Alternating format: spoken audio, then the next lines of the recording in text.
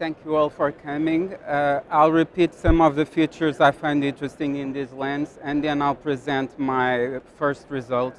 I have no financial interest in this presentation.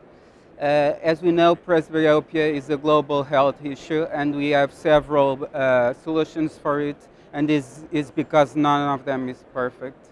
And I find it interesting that nowadays monovision is still used much more than multifocal IOLs, even though we know it has its own problems. And this is because we're still looking for the perfect IOL, both for the patient and both for the doctor. I'll just repeat some of the characteristics of the RayOne that I think are really interesting.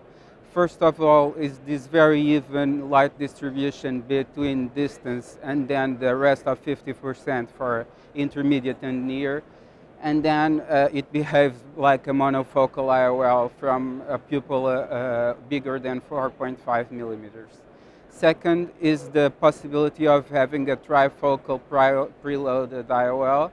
And third of all is that having zero aberration, we gain in contrast sensitivity. We may gain some depth of field, but we don't lose if we have any tilt and decentration, as Dr. Fernandez said. And then I like the low refractive index and the edge design that may reduce some dysphotopsia. We have a very wide distribution of dioptric powers, as we can see here.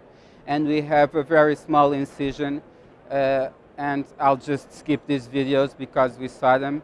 I would like to highlight in this again, in the end, the stability.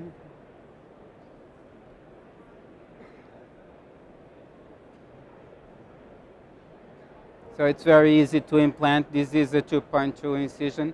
And then the stability of the lens when we remove the viscoelastic is perfect, and it centers itself in the bag. I'll just present some data. We took a look back at our last 30 patients with each of the 3 other trifocals in the market, and we only have 5 patients with the RayOne. And please look at the follow-up. It's 3 months for every other lens, and the RayOne has an average of only 3 weeks.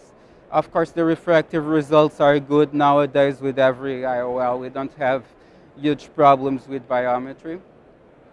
And if we take a look here at the binocular visual acuities, these are measured at near at 40 centimeters and at intermediate at 70. So this may favor some IOLs over the others, but they're all pretty good for distance, intermediate. In our hands, we don't have such good results with the Atelisa.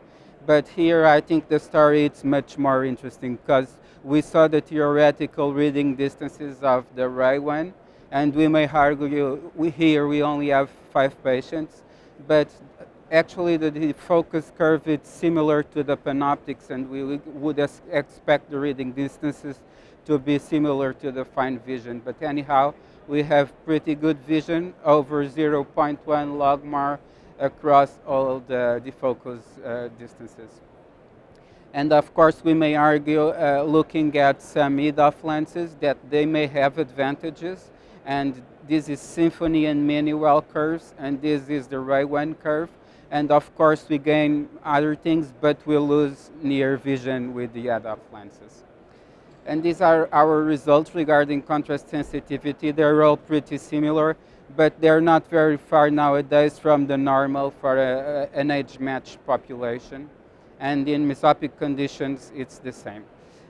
This is what I found most interesting looking back at this data. This is the McAlinden questionnaire.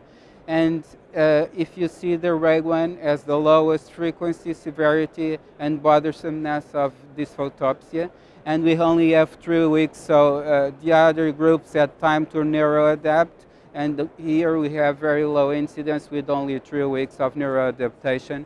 We only have 5 patients, so probably statistical power is not here, but I find this to be very interesting. So in conclusion, I like to have the preloaded platform. We already know the RayOne platform from the other lenses. The light loss is only 11%. and the light distribution is very even. We got in these first 5 patients excellent visual outcomes, excellent visual quality, and a low incidence of photic phenomena. So I think the outcomes in the future will be very interesting.